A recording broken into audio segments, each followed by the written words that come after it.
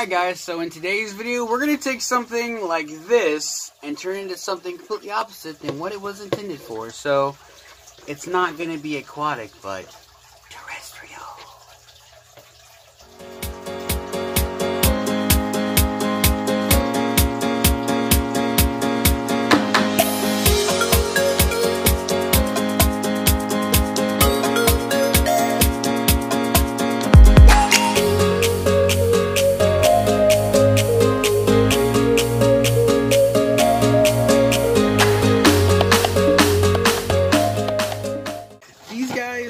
Are not great for betas.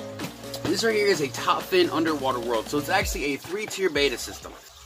Alright guys, so first off, I think these are okay. I'm not even going to dive into the aquarium aspect of this. We have a special deal with this little dude right here, and we're going to turn him into an enclosure for something that's terrestrial and not aquatic.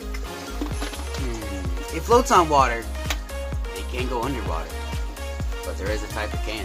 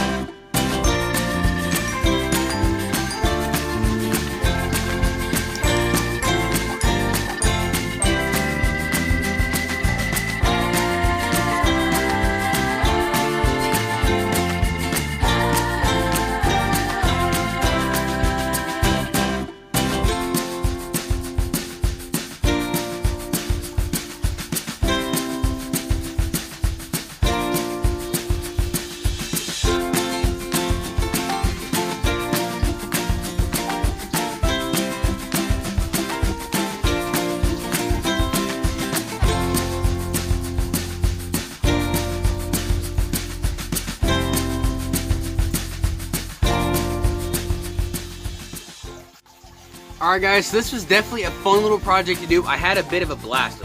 This project's actually taken 3 days from the original to now, due to the fact that I actually forgot to do this video. But the main thing that made me remember that it needed rehouse was the fact that the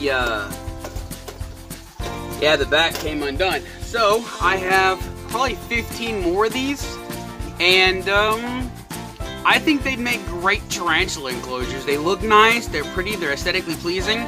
If you had like a decent little monosyntropic Balfouri sling or a communal, you could definitely put them in here. I think it would look really cool, and you know, the lid's super easy. All I did was put tape over the holes. There's a bunch of ventilation holes in the top. I may end up adding ventilation holes in the side in the future. Not entirely too sure though. So as for now, I think it looks good. We'll see how he does inside of here. I do plan on punching out the ventilation holes that are around the tape. I do have a way of doing that. And yeah, so in case anybody's worried about him getting stuck to the tape, there's double-sided tape. So there's tape on the top and there's tape on the bottom. So there's no way he's going to get stuck on any tape. And as you guys see, it was a smooth rehouse. Now, as of for a minute ago when I was messing with my Afona Palma Samani, the Costa Rican zebra, aka the striped knee, yeah, she decided she was going to lose her mind for the very first time and take off and run all over my room. She went and hit my dresser, she ran up inside of it, she ran up my arm, she ran down my pant leg, she took off over to the bearded dragon, she went under the tank. I had to fish her out with with a snake hook that I have, and it was just a big fiasco for about 10 minutes. So that was definitely a first for me. So I hope you guys enjoyed the video. Like, comment, and subscribe. And don't worry, I have the styrofoam here as temporary because I'm going to put like newspaper or something up here. That way she can't see it and lose her mind constantly, because bear in mind, she is a predator and it is a bug, and her natural instinct is to jump down. So, yeah, he's the laying web. Hope you guys enjoyed. Later.